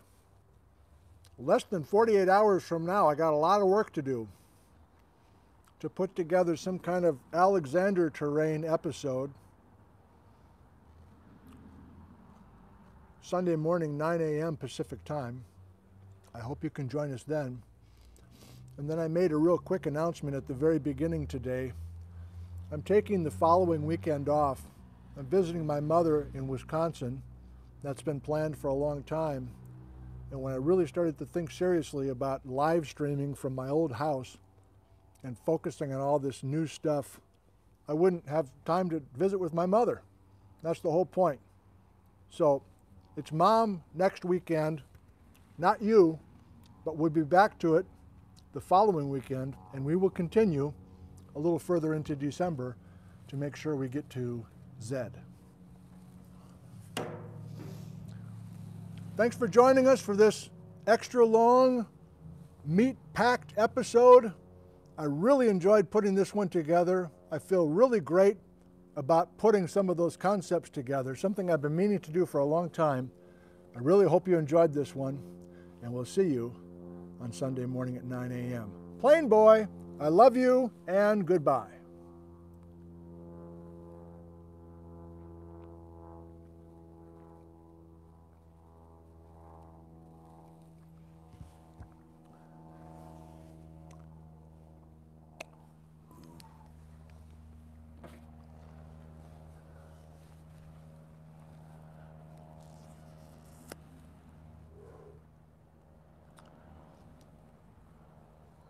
Nick, there are children watching.